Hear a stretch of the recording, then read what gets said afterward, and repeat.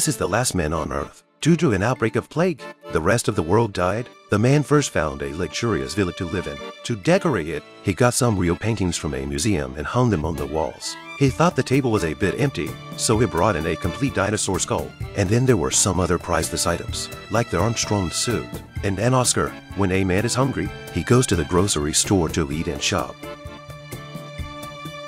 A man loves bowling, so he plays in the vacant lot. And when he gets tired of it, he'd use a car skid as a bowling ball. This became his favorite. After a few days, the man had a lot of friends, but he was still a man. He still wanted the company of a woman. He silently saw the female model in the window and thinks she's his girlfriend.